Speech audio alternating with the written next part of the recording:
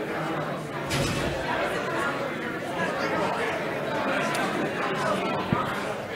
guys, welcome back.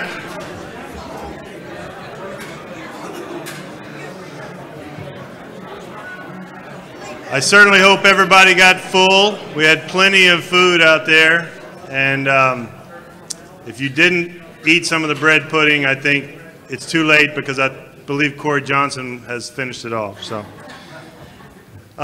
just a few announcements before we move into the keynote speaker for our convention. There's been one change on the cocktail reception for tonight at Antoine's. I want to give a special thank you now that I know he's here. Everybody's seen the artwork on front of our convention book.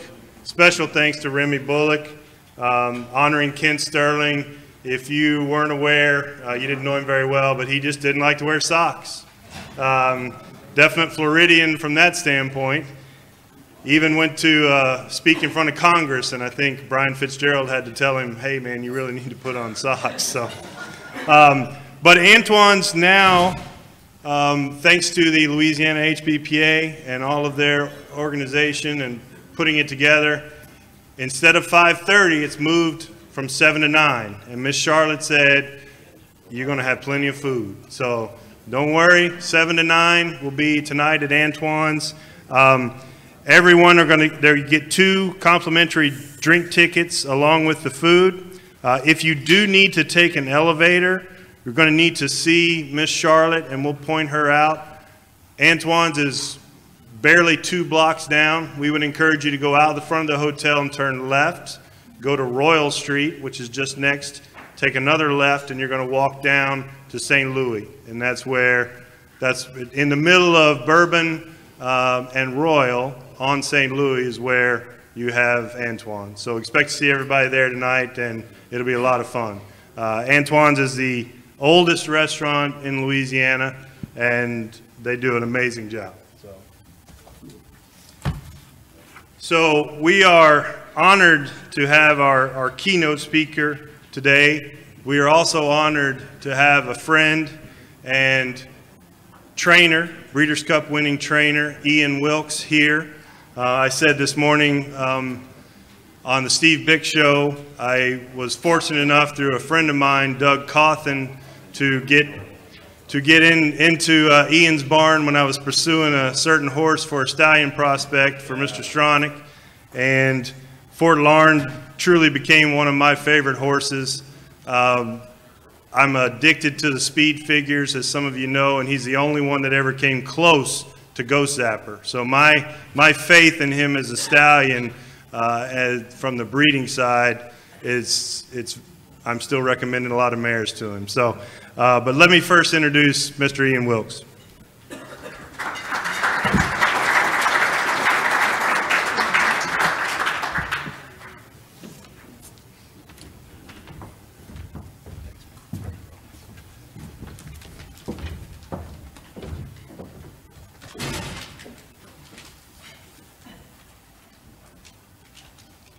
Good afternoon.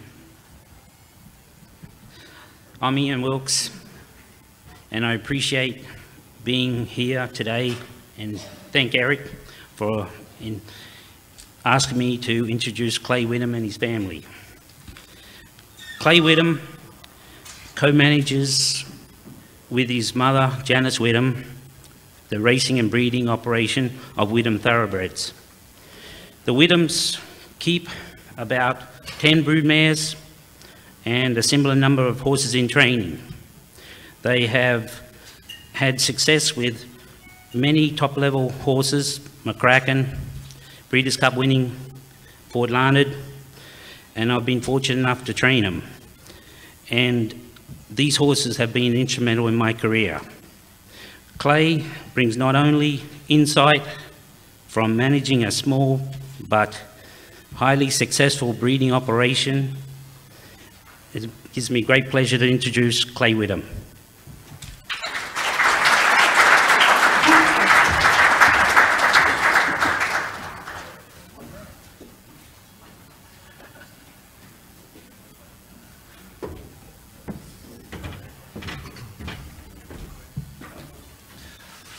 Thank you.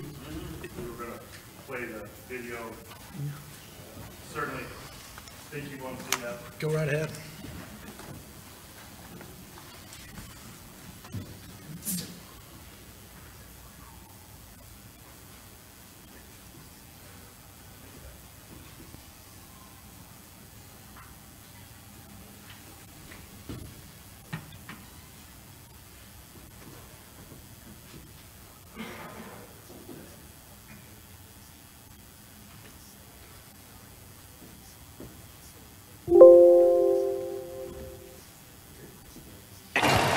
Not the best of starts for Game On Dude. In fact, he's just in mid-pack early. Alpha bounds out of there fast. Fort Larned on the outside is out with speed, and Game On Dude's going to have to settle behind them with Handsome Mike, Mucho Macho Man going up on the outside. Then To Honor and Serve and Nonios. Brilliant Speed is in behind them. Then Flat Out along the rail. Ron the Greek, Pool Play, and Richard's Kid is the trailer as the field makes their way toward that first turn. The opening quarter mile was in 23 and 1/5 seconds. Fort Larned is on the pace here. Mucho Macho Man is alongside in second. To Honor and Serve is third. Behind them comes Handsome Mike. Alpha has the rail. And Game On Dude, who we thought might be in front, is not. He is back there in sixth, and he's 4 lengths off the lead. Then Brilliant Speed. On the outside is Nonios. 2.5 more back to Flat Out. Ron the Greek, a late runner here, is 12 lengths off the lead, ahead of Pool Play and the laid-back Richard's Kid. 46 and 2 for a half mile. A sensible pace. They're not flying, but they're moving right along. Fort Larned continues to lead the way, and now he's by himself. He's got a 2-length advantage on Mucho Macho Man as the field heads for the far turn. They went 3/4 in 1:10 flat, so the pace continues to be solid. And Game On Dude begins to move now on the outside. He's third, and he's 3 lengths off the lead with Fort Larned and Mucho Macho Man to catch. Handsome Mike has come under a ride, and then comes Nonios. Flat Out is in the midst of his rally. He's 8 lengths off the lead as they come to the top of the stretch. It is Fort Larned and Mucho Macho Man, and they are now well clear of their competition. Fort Larned comes into the stretch in front. Mucho Macho Man runs at him with 1 furlong to run. They've left Flat Out behind. Fort Larned digs in. Mucho Macho Man runs at him. Fort Larned, Mucho Macho Man. Fort Larned with the heart of a champion. Mucho Macho Man was second, a very gallant second indeed. Then came Flat Out, followed by Ron the Greek. All right, here with Craig Fravel, Tom Lute of the Breeders' Cup, the legend, Tony Bennett. Man, this is cool. Also, the Governor, Governor Brown, will be presenting the trophy very shortly, but first we do have a special presentation. Atissa Tajadad of Mont Blanc with a watch to present. Mont Blanc congratulates you on this amazing Mont Blanc race. must have with the paid Mont some pretty Blanc good fees to Nicolas get Ruiz right in the second middle timepiece. there. Congratulations. And I hope you'll always remember with this timepiece. Thank you. Governor Brown. What a fabulous race. Glad you were part of it, and what a great horse, great win. Congratulations. You are welcome. I am going to give this to Clay. Janice, 22 years ago, you had a mare that went back-to-back in the Breeders' Cup by the name of Bayakoa. How does it feel now to own a Breeders' Cup Classic winner? You can tell by the way we all look. Really grand. That's all the voice I have. Congratulations on the victory. Tom, Fort Larned, and yet another upset on this Breeders' Cup Saturday.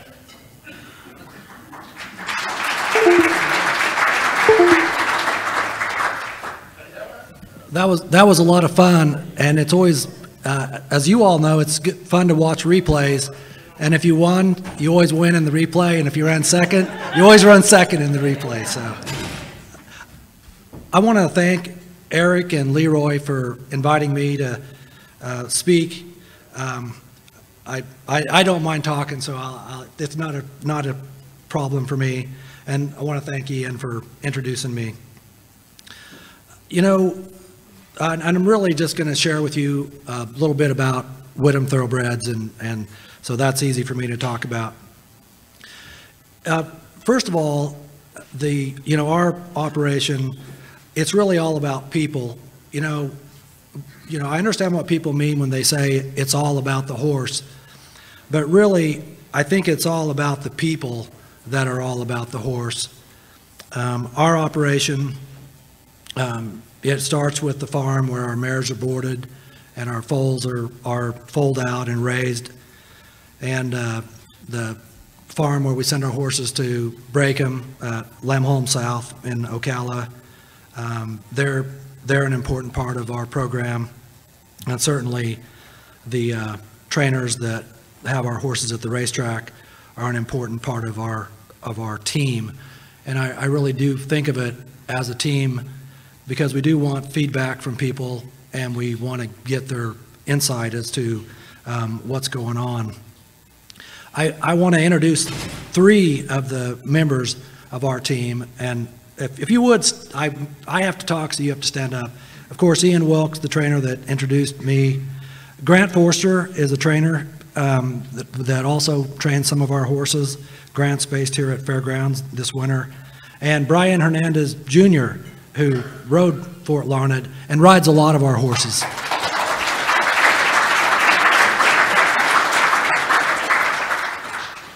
And my wife, Elizabeth, I want to recognize her as well.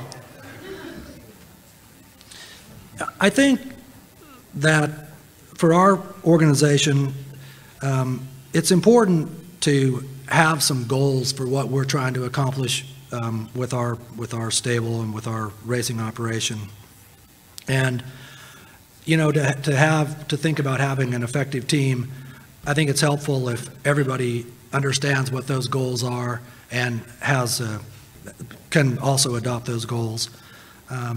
First of all, you know, our goal with our racehorses, we talk about it is to win graded stakes races.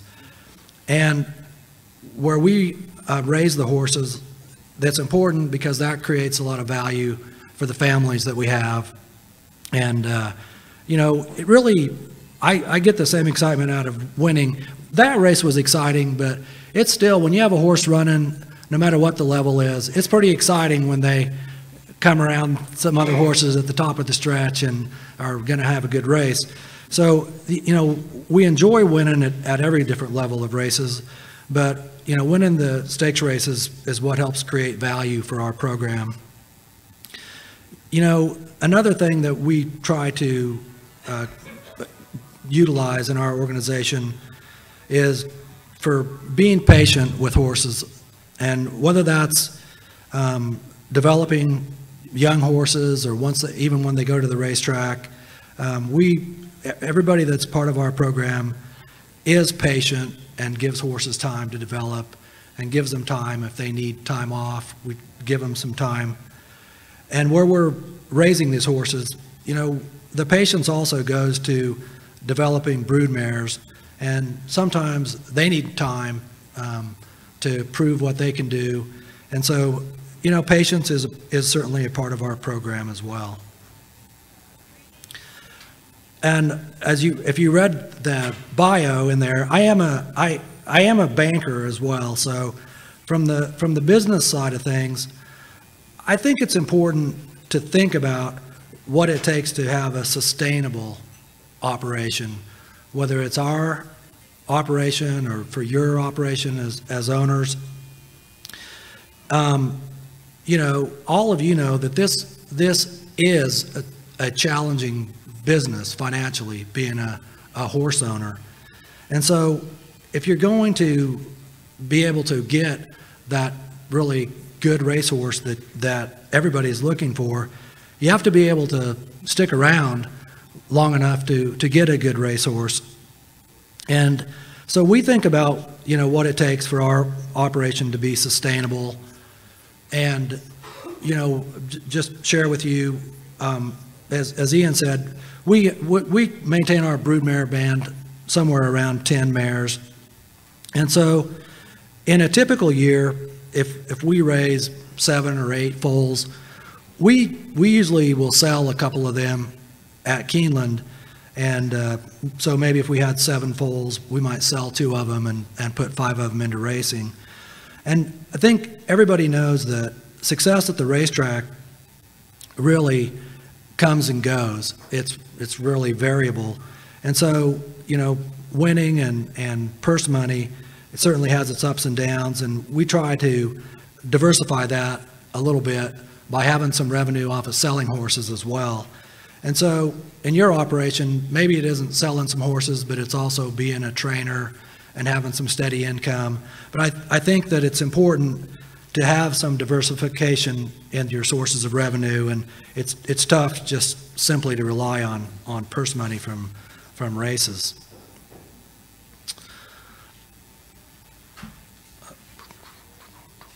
Our operation, it is a breed to race operation, and so I thought the easiest way for me to talk about our program is actually to put up the pedigrees on 3 of the horses that we ran last year, and I'll just talk a little bit about their families and where they came from and some of the thinking that goes in when we're setting up and raising horses. So hopefully you can read that. So I pulled the pedigree on 3 horses that we ran last year, and the first one was a filly named Walkabout, and all of the horses that we run today, or all of the mares that we have today, come from 3 different families. And this, if you look at this, the second dam of this filly is Byakoa. So I know that my parents are the folks that started this operation and put this broodmare band together. So obviously Byakoa was a exciting, great racehorse, Hall of Fame. But I'm sure that my parents were just as excited and had big plans for her to be the foundation of a broodmare band as what she accomplished on the racetrack. And it's really kind of interesting. Byakoa had 4 foals, and out of those foals, only 2 of them ever made it to the racetrack, and one of them won 1 race. So I don't know, maybe there's something about leaving it all on the racetrack, but she was a great race mare, but as a broodmare, she wasn't successful as a dam. But out of the 2 mares that she had that we kept, or the 2 fillies that she had that went into our broodmare band, they have both produced Grade 1 stakes winners. So, in this business, you look at patterns and you think, oh, that must be the trick, doing that. So maybe a really good race mare, the trick is her foals aren't going to be very good, but maybe the next generation will be pretty good. Let me get my glasses on to see if there's anything else I wanted to say. Just sharing our approach to things, and it doesn't always stay in one particular pattern. But, going back, the 2 mares that we have that were daughters of Byakoa, how they were bred, the first one is Our Lucia, which is the dam of Fort Larned. She's by Broadbrush, and the other mare that it was retired and in our broodmare band was a mare named Trinity Place by Strawberry Road. And I'll just point out, and that breeding was actually selections that my parents made. But, I think the idea is those are tough racehorses. Broadbrush and Strawberry Road, they both had a lot of starts, and they were really good racehorses. They weren't the most fashionable commercial sires, but they're good, tough racehorses. And we try to remember that. But it's easy to get excited about the latest 2-year-old champion that got retired and forget about the good, tough racehorses. But I think that's important. And Walkabout, if you'll scroll down to the next page. So Walkabout had 14 starts. She did win a graded stakes race last year, the Matron at Churchill Downs. And we retired her at the end of her 4-year-old season, and she's a broodmare for us now. But she had 14 starts, 4 wins, 3 seconds, and 2/3. So 9 times she was in the money, and she's really one of my favorite broodmare prospects for the future.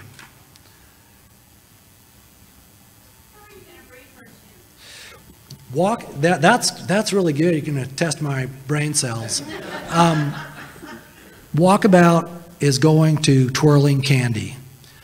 And so Twirling Candy's an example of a type of horse we like to use.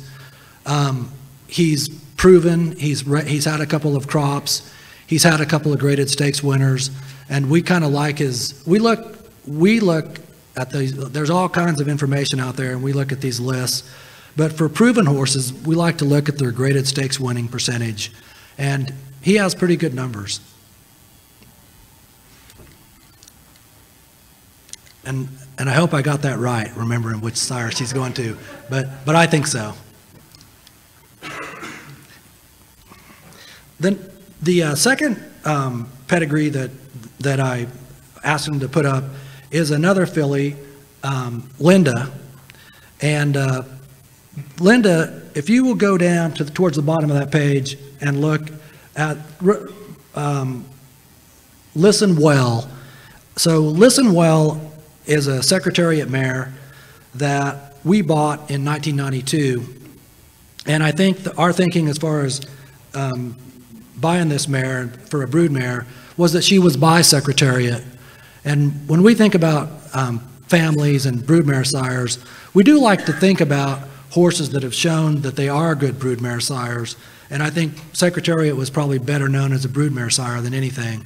So we wanted a Secretariat mare, and we bought her at Keeneland. And in 1992, as I said, she was in foal when we bought her, and she was in foal to a sire that I don't know anything about, named Night Shift. But that foal that she had after we bought her was this filly named Listening that turned out to be a grade 1 stakes winner. So the moral there is sometimes it's better to be lucky than smart. So that's the second dam of Linda. The first dam of Linda is a mare named Beautiful Noise that we raised. And again, she's by Sonny's Halo. So there's this idea that you don't have to breed to the leading sire or the most fashionable sire, but you know, he was a good, tough racehorse. He won the Kentucky Derby, and this was a really nice mare. Beautiful Noise was a stakes winner. She had quite a few foals, and this filly, Linda, was her best foal by quite a ways. And she's by Scat Daddy. We bred to Scat Daddy. I was just looking at this. So this filly was bred to him, I believe, in his. He had a couple of crops run by then, and he was just showing up as a really good sire. But then after she was bred, he really, you know, just in the last couple of years, he's really turned out to be a fantastic sire. He stood at Ashford, and he died, so he's no longer around. But again, we like to find horses that are showing they can produce graded stakes winners, and for our going to proven sires, that's what we try to do. We also go to unproven sires. We try to split it about 50-50.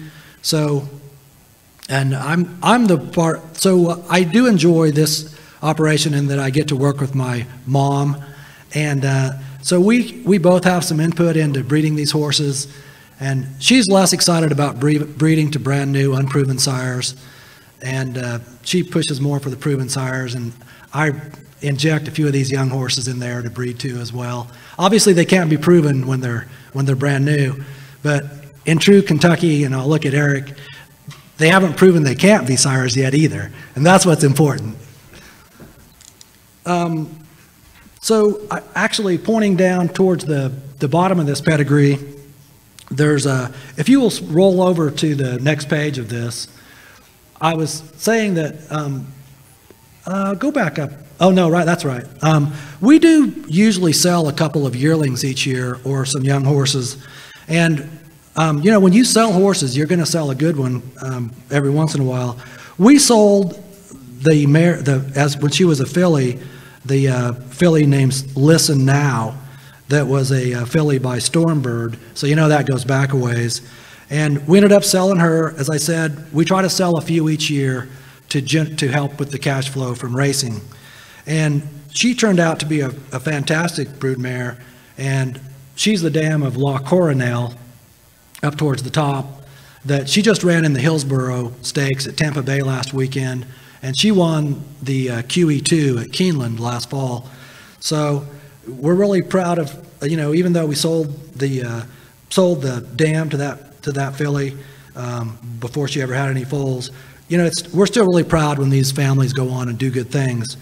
And I think we'd love to have her back for a broodmare, but that might be kind of difficult to do at this point. So, that's okay. I know that when you sell them, they can do well, and when you sell them, you hope they do well.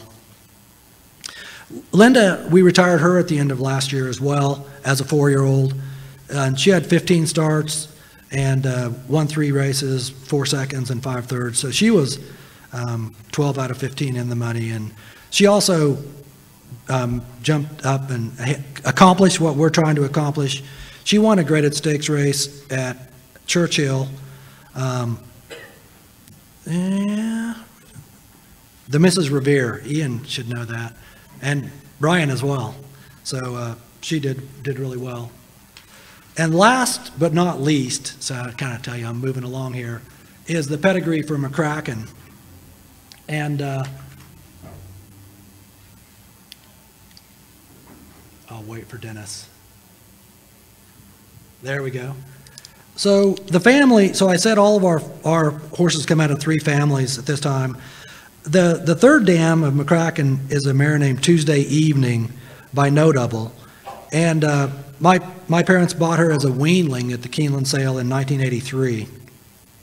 And the reason that they selected her for a broodmare is that she was a full sister to a stakes winner, a horse named M that Ron McAnally trained. And so they were touted that was a good horse by a trainer. So, none of that ever happened. Tuesday Evening has really been kind of a bedrock mare of our breeding program, and she's produced some good runners, including a mare named Madam Pandit that was a sprinter and has been a really good mare in our program.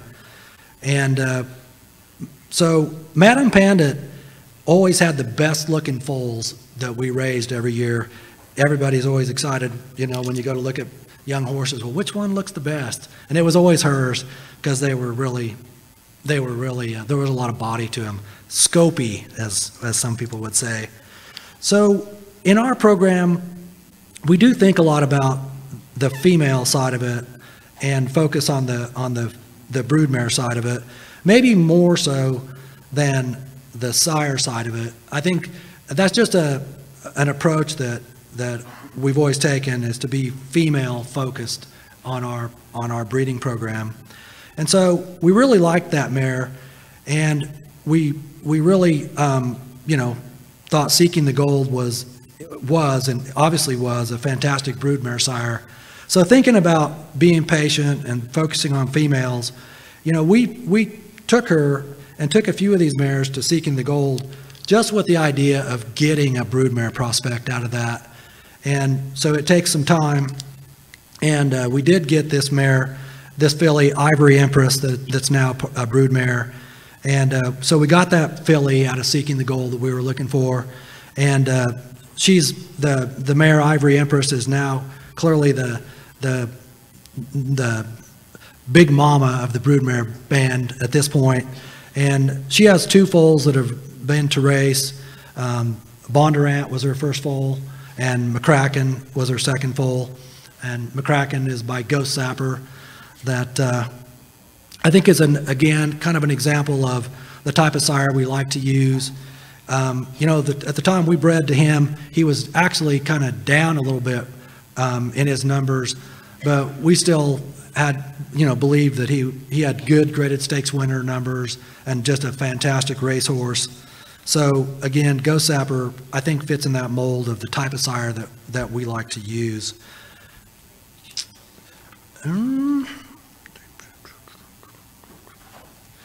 McCracken is still in training, and we're looking forward to getting him back going again as a 4-year-old. And Ian has him, and he's working back towards a start sometime this spring. Is that general enough?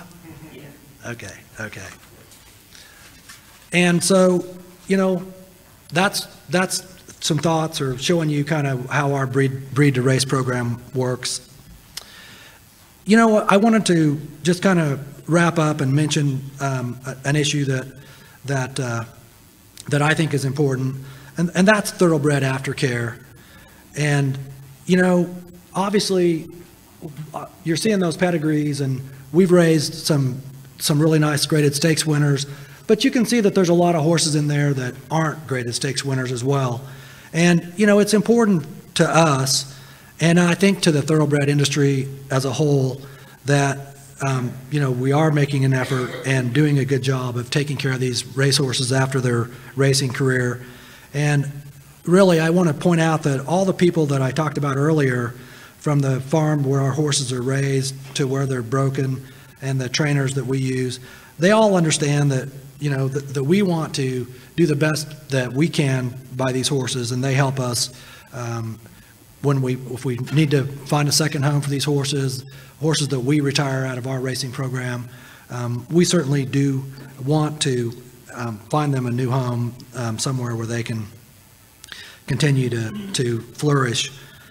And, you know, we support the efforts of the Thoroughbred Aftercare Alliance and the other individuals and industry groups that are working in this area, and just want to recognize them and provide some support from that standpoint. And from the idea of having a sustainable operation, I think for the industry, you know, Thoroughbred Aftercare is certainly part of that equation to having a sustainable industry as well. So again, thank you for having me be as your speaker. I love the Horsemen Helping Horsemen, which is the HBPA's core mission statement and goals, and I want to commend all of you for being part of that. And Horsemen Helping Horsemen sounds like a good idea to me.